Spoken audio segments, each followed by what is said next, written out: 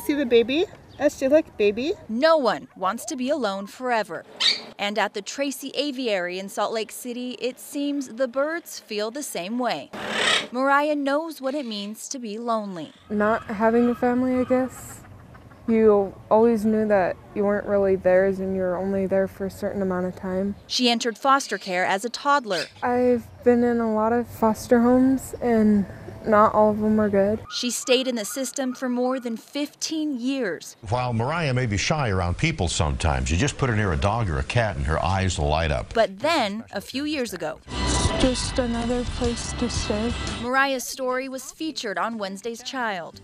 It caught the attention of John and Mandy Goodraults. My heart just kind of attached right away. They decided to meet to see if Mariah was the missing piece of their family. I was happy and scared at the same time because nothing's really worked out before. This time, it worked out. Is it a duck?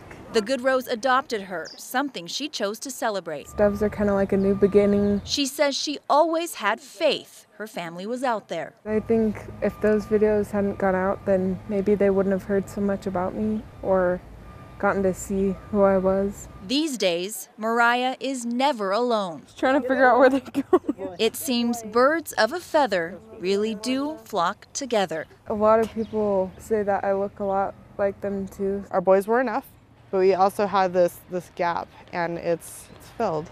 It's complete. We're complete.